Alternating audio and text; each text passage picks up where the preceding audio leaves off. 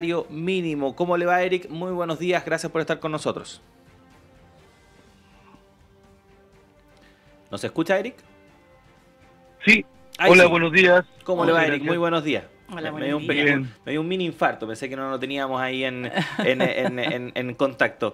Eric, queríamos conversar con usted porque, bueno, conocimos durante esta semana, en voz del presidente de la multisindical, David Acuña, esta idea, ¿no? Esta propuesta de comenzar a trabajar en mecanismos para poder elevar el salario mínimo de acá a el fin de gobierno a 630.000 pesos. ¿Cuál es el diagnóstico que ustedes hacen en la CUT para poder levantar esta idea?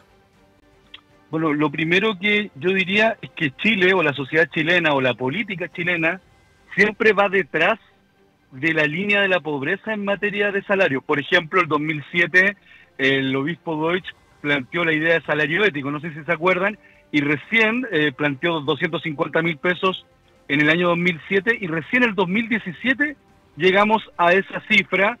Y luego lo mismo ocurrió con los 500.000 pesos que el gobierno se los planteó para el fin del periodo y llegamos o vamos a llegar ahora en julio. ¿Cuál es el problema? ¿Por qué hemos dicho 630.000 pesos? Porque creemos que lo que hay que discutir es una política social, una política salarial integral que plantee una perspectiva en el sentido de señalar que nadie que trabaje puede estar por debajo de la pobreza, pero además hemos adicionado eso a algo.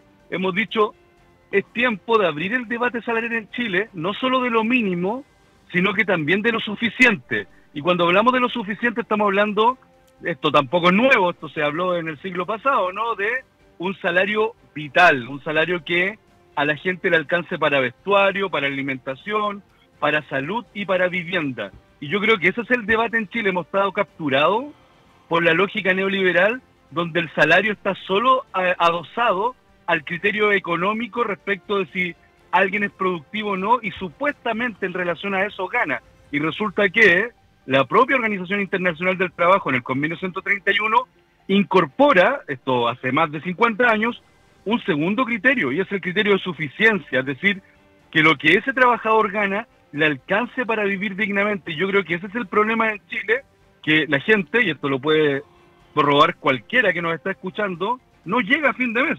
Yo creo que ese es el problema. El punto es que hay un sesgo ideológico, neoliberal, que solo vincula el salario a una cuestión meramente matemática.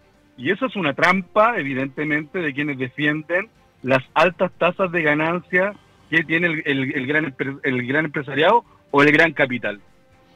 Eric, a propósito justamente de lo que está planteando, ¿han conversado con autoridades para ver la posibilidad real de plantear esta alza? Me imagino que puede ser paulatina, pero ¿hay disposición de las autoridades a proponer una cifra como la que ustedes están planteando, considerando que, bueno, el gran empresariado siempre se va a oponer? Pero estoy pensando, por ejemplo, en lo que significan las 40 horas y ya la necesidad que han planteado algunas pymes, por ejemplo, de subsidio para poder aplicar el sueldo mínimo actual. Sí, yo diría que en el gobierno hay escucha sobre la aspiración de una política salarial que transite en el sentido que yo le señalaba respecto no solo de superar la pobreza, sino que de debatir el problema del salario en Chile. En el pasado han existido comisiones salariales. Creemos nosotros que es una buena alternativa, una comisión nacional salarial que debata el problema del salario en Chile. Ahora bien, ayer tuvimos una primera reunión con el gobierno, más bien que presentó dificultades, dada la ausencia del ministro de Hacienda, Mario Marcel, y por lo tanto quedó pendiente el contenido de la primera reunión, que tiene que ver con hacer las presentaciones de contenido en este caso, de la CUT. Lo que sí abordamos ayer, y quizás es bueno señalarlo a partir de una parte de su pregunta, es que le exigimos a la ministra que orientara la Dirección del Trabajo con cierta urgencia respecto de los abusos que se están aplicando en materia de 40 horas. Yo les quiero decir a quienes nos escuchan que yo diría, hay una actitud burlesca del empresariado de aplicar solo un descuento de 12 minutos diarios cuando perfectamente podrían aplicar el descuento de una hora completa el último día laboral o algunos de los días laborales. Y hay además actitudes miserables de algunos empresarios que están alargando ficticiamente la hora de colación en 12 minutos y retrasando la entrada o adelantando la salida, pero que no tiene ningún efecto real, porque dado el aumento de la hora de colación en 12 minutos, el trabajador o la trabajadora queda donde mismo. Creemos que aquí se está vulnerando el espíritu de la ley de 40 horas, y así se lo hicimos ver a la ministra ayer. Le exigimos que en la brevedad la Dirección del Trabajo establezca una orientación respecto del buen funcionamiento de la ley 40 horas. No queremos que la ley de 40 horas sea un fraude, y mucho menos por culpa de la actitud miserable de algunos empresarios. Sí, ya vamos a profundizar el tema de las 40 horas, Eric, porque es relevante lo que usted está comentando, pero quería volver al tema del salario mínimo, porque actualmente en nuestro país hay una serie de problemas que cruzan a la sociedad. Hay problemas de acceso de la vivienda, hay problemas respecto de la deuda, la sobredeuda está aumentando dentro de la población. Hay un problema grave con las pensiones, y lo sabemos porque llevamos más de 10 años discutiendo el tema. Y hay un denominador común que cruza precisamente todos esos aspectos, que es los bajos salarios que se pagan en nuestro país. Si hubiese mejor salario, hubiese mayor capacidad de ahorro para que las personas pudieran, por ejemplo, tener una mejor pensión, ahorrar para una vivienda propia, acceder a créditos, en fin, no tener deudas, algo tan básico. Pero cuando se hablan todos esos temas, cuando se habla de pensiones, cuando se habla de la crisis habitacional, cuando se habla de la deuda, muy poco se habla de los sueldos. ¿Por qué cree usted que pasa eso, Eric? Bueno, yo comparto la premisa de su pregunta. Yo creo que estamos enfrentando una suerte de nueva cuestión social, así como a inicios del siglo XX, que teníamos problemas sanitarios, de habitabilidad, de hacinamiento en la ciudad. Yo creo que estamos viviendo cuestiones similares, por supuesto, con códigos actuales. Por ejemplo, ayer conocíamos la noticia que el 53% de las personas que habitan Santiago arriendan en el lugar donde viven. Eso sin sumarle la cantidad de campamentos, la gente que está de allegado. O sea, tenemos un problema grave de vivienda, de deuda, y efectivamente en Chile tenemos un problema salarial. Esto lo señaló la ministra hace algunas semanas, que abrió un interesante debate, y yo creo que tenemos un problema de salarios reales, porque además tenemos, por un lado, un empresariado con una alta tasa de ganancia. A mí me llama la atención, por ejemplo, el escándalo que esto ha generado en algunos, comillas, expertos de derecha, pero nadie se escandaliza que Andrónico Luksic, solo por ser director de sus empresas, ganó el año 2023 más de 5.000 millones de pesos. Por lo tanto, hay una manera de repartir la torta que además está comprobado, ¿no? Chile tiene una baja participación salarial. Si uno lo compara con el total del PIB, estamos hablando de menos de un 40%. Las sociedades que redistribuyen mejor tienen participación salarial del PIB por sobre el 50%.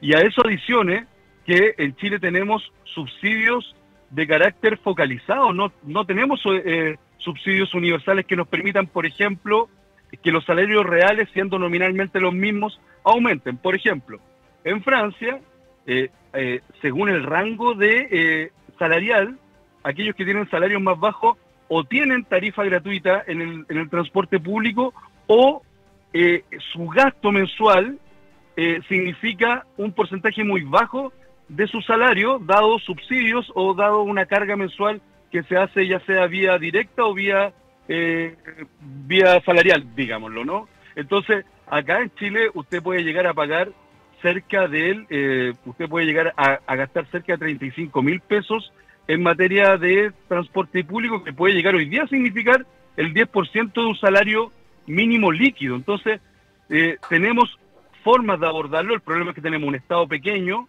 un gran empresariado con una alta ganancia, pero además un gran empresariado con un peso político en el sistema político demasiado grande. No solo son financistas de partidos, sino que hoy día incluso son voceros de la propia derecha, obstaculizan, usted mismo lo señalaba, no solo hace 10 años, hace 17 años, una reforma de pensiones que está estancada en el Parlamento. Por eso que nosotros el 11 de abril llamamos pasado llamamos articulados con estudiantes, pobladores, incluso con pymes y también usuarios de la salud, a un paro nacional que en el fondo reponga y ponga al centro las demandas que quedaron pendientes con la revuelta popular, que no son otra cosa que las profundas desigualdades que vive la sociedad chilena. Estamos construyendo una sociedad de gente pobre y eso no le otorga estabilidad ni paz social a nadie.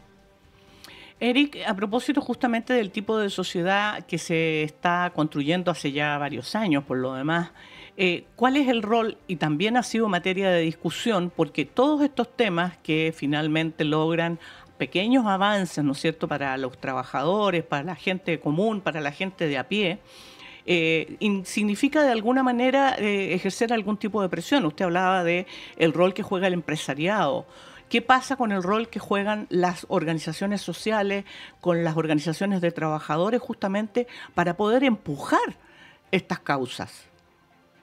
Bueno, yo creo que tenemos una responsabilidad no solo histórica, sino que también política en el presente, al menos hablo desde la Central Unitaria de Trabajadores y Trabajadores, una responsabilidad de articulación social.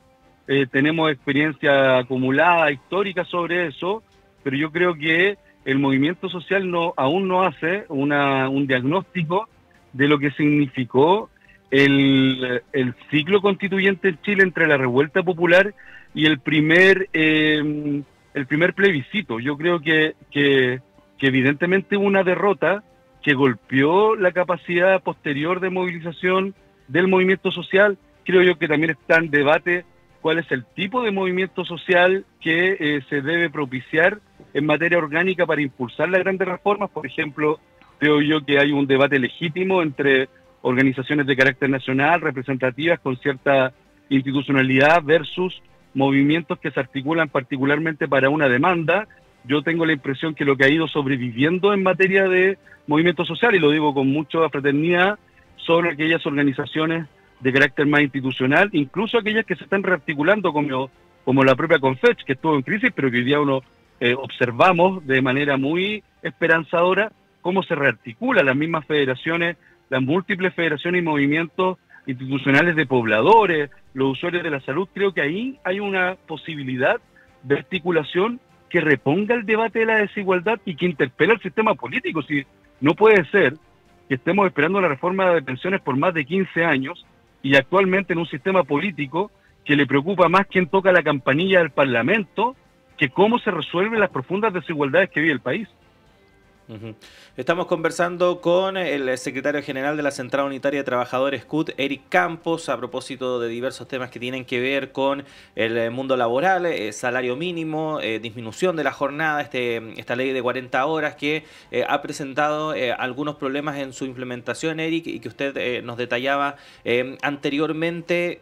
¿Cómo se pueden evitar precisamente que ocurran esos temas? ¿Basta con una dirección que entregue, valga la redundancia, la dirección del trabajo, o es que la ley finalmente no quedó bien redactada en el fondo? Yo creo que son varios factores. Estas cosas son siempre multifactoriales y complejas. Yo creo que, y también lo digo con mucha fraternidad, yo creo que hay bajo conocimiento del mundo del trabajo en el Parlamento. Y a veces tendemos a hacer leyes que para garantizar el título de la ley terminamos aprobando leyes con grises que permiten en los hechos abusos patronales como lo que está ocurriendo con 40 horas. Esto era muy simple, como cuando se hizo la rebaja entre 48 y 45 horas. Debía decir que en el marco de un tiempo concreto se debía bajar 1 hora, sin ambages, 1 hora la jornada laboral por cada año. Sin embargo, se estableció una serie de concesiones a la derecha que hoy día permite, por ejemplo, que un empleador rebaje en una práctica, yo diría, incluso burlesca, 12 minutos la jornada laboral, cuando perfectamente lo puede hacer en 1 hora, en uno de los 5 días laborales o de los 6 días laborales. Pero además aún, eso es burlesco. Hay prácticas que son miserables, como, por ejemplo, como la hora de colación no está imputada legalmente a la jornada, lo que están haciendo es rebajar el horario de salida, pero alargarte la jornada de colación, y de tal manera de que estamos quedando donde mismo. Creemos que si es necesario, yo creo que en esto la Dirección del Trabajo juega un rol positivo, Creo que hay que robustecerla con más capacidad de fiscalización. En materia de artículo 22 hay que hacer un plan nacional de fiscalización. Los empleadores están estrujando la interpretación, eso va a impulsar judicialización, y uno esperaría que el gobierno dote de más capacidades a la dirección del trabajo para que pueda desarrollar un rol que hasta ahora, en mi opinión, es positiva. Sin embargo, creo que no hay ninguna ley que vaya a impedir que hayan comportamientos que rayan en lo miserable. Yo creo que la miseria no se puede regular, y uno esperaría ahí entonces mayor responsabilidad empresarial, de tanto que les gusta hablar de responsabilidad social corporativa o responsabilidad social empresarial. Bueno, este es el momento de comportarse con los trabajadores, que además hacen un tremendo esfuerzo a diario, ganan bajo salario y se ríen en nuestra cara respecto de implementar leyes que lo que buscan es mejorar la calidad de vida de los trabajadores y de las familias. Entonces yo hago un llamado a respetar el espíritu de la ley. Incluso si es necesario, el gobierno tendrá que mandar leyes que corrijan aquellos grises que permiten hoy día el profundo abuso del cual estamos siendo víctimas trabajadoras y trabajadores. Eric, a propósito de lo que usted dice, efectivamente la fiscalización y la capacidad de fiscalización de la Dirección del Trabajo, que habría que aumentarla. ¿Ustedes tienen claro cuáles son las empresas, las denuncias concretas, tienen nombre de empresas que estén aplicando este tipo de medidas, este tipo de subterfugios en la práctica? Porque de repente uno piensa, sería bueno que la ciudadanía conociera cuáles son los empresarios que están actuando así. Mira, yo tengo los nombres, son empresas del retail, empresas de alimentación, pero también empresas públicas. Yo les quiero decir, en mi caso soy dirigente de la empresa Metro, y en Metro la aplicación es de 12 minutos diarios. Se nos informó unilateralmente, no se negoció con el sindicato la implementación, y uno esperaría que al menos las empresas públicas incluso tuvieran el sello 40 horas y adelantaran la implementación de 40 horas, porque el gobierno también no puede impulsar un proyecto o una política pública de esta magnitud sin dar el ejemplo. Uno esperaría que con mayor celeridad avancemos en los funcionarios públicos y sobre todo en las empresas públicas, donde los directorios son nombrados por los gobiernos de turno. Entonces tenemos prácticas de todo tipo. Las más abusivas, las de alargar, por ejemplo, la hora de colación, las encontramos principalmente en el retail y en empresas de alimentación, y en su momento vamos a hacer las denuncias junto a los sindicatos. No me corresponde a mí todavía hacerlo público, pero no estamos especulando respecto al mal uso, estamos señalando con claridad dónde hoy día se está aplicando con este criterio abusivo. ¿Qué decir del artículo 22? En Metro, por ejemplo, hay más de 800 personas con artículo 22. Por imperio de la ley, la mayoría de ellas debiesen pasar a marcaje, sin embargo, solo 300 van a pasar. Entonces hay ejemplos tanto en empresas públicas como en empresas privadas. En algunos casos, ejemplo de los grises que deja la ley, y en otros casos, sobre todo en empresas privadas, los abusos y yo diría conducta de miseria cuando se trata de alargar la hora de colación para mantener a los trabajadores el mismo tiempo que antes en la jornada laboral. Eric, nos quedan 2 minutos, lamentablemente, pero te quería preguntar también respecto a propósito de esta reunión que sostuvieron ayer con la ministra Jara. Nos entregabas algunos detalles hace unos minutos respecto de lo que conversaron, pero se habló también respecto del proyecto de negociación ramal que en su momento se anunció, que incluso se podría haber presentado a fines del año pasado, pero no hemos tenido mayores novedades respecto del tema. ¿Se pudo conversar algo de eso también? Mira, dado la ausencia del ministro Marcel, perdón, avanzamos poco en materia de contenido, pero sí en materia de planificación. Uno de ellos, lo que usted señala, vamos a abordar la agenda laboral del gobierno de este año. Nosotros ponemos en primera prioridad el proyecto de ley de negociación ramal, porque tiene que ver no con un fetiche sindicalista, sino que con aumentar el poder que se le quitó a los trabajadores y las trabajadoras en el plan laboral del 79, pero además tenemos preocupaciones como, por ejemplo, la sala cuna universal, que significa hoy día en los hechos no solo precarizar las condiciones laborales de las educadoras parvularias y las asistentes de educación parvularia, sino que también bajar el estándar de cuidado y de educación en la primera infancia. A nosotros nos preocupa que se esté legislando sobre un proyecto que los mismos, incluso funcionarios de gobierno, cuando eran oposición, criticaron, y hoy día intenten legislar por sobre ese proyecto de ley, más allá de las indicaciones sustitutivas que estamos esperando que se hagan. Pero evidentemente es una preocupación que supera a las agrupaciones como la Junji, es una preocupación de la CUT y va a estar en segundo lugar el debate también de la Sala Cuna. Por lo tanto, yo diría que ahí tenemos dos prioridades. Después tenemos otros proyectos de ley como violencia externa, pero en primera prioridad tenemos la necesidad de que el gobierno cumpla su palabra en materia de negociación ramal, y también tenemos la preocupación de coyuntura de parar esa mala ley que no va a llevar ni mejor educación a nuestros hijos e hijas, pero tampoco va a llevar mejores condiciones de trabajo a las educadoras parvularias y a quienes trabajan en la educación de la primera infancia. Eric Campos, dirigente de la Central Unitaria de Trabajadores, le agradecemos muchísimo que haya conversado con nosotros esta mañana para explicarnos y aclararnos algunas cosas que son muy relevantes para todos quienes trabajan. Bueno, ustedes por la oportunidad, que esté muy bien. Que tenga muy buen día. Gracias, Eric. Igualmente. 8 de la mañana con 1 minuto, hacemos una pausa en esta primera edición de radioanálisis, pero siga junto a nosotros. En breve llega Patricio López para continuar con el programa y Juanita, ya nosotros nos reencontramos mañana.